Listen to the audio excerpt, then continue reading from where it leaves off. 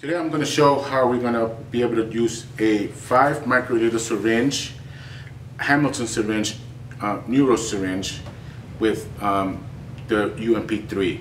It's a little bit of installation. Our engineers right now have created a locking nut that will allow you to use this pump now with this syringe.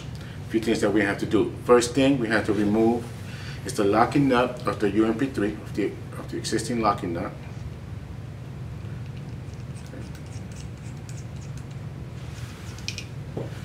And the same thing, we remove the plunger nut from this syringe.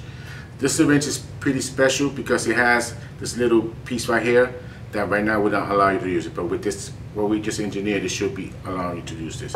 So we'll remove the plunger nut and we install the pump like normal into the UMP3.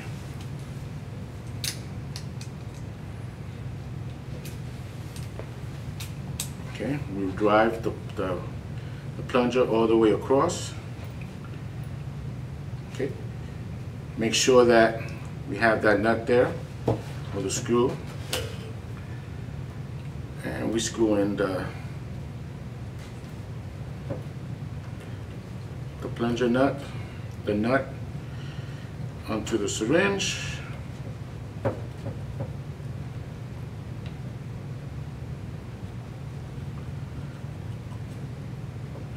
And then onto the pump.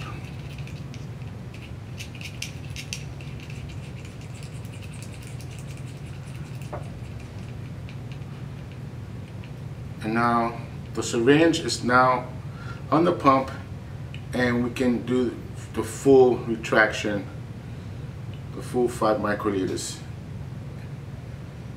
of the syringe. And that's how you will install a Neuros 5 microliter syringe into the UMP3 when you're ready for your experiment.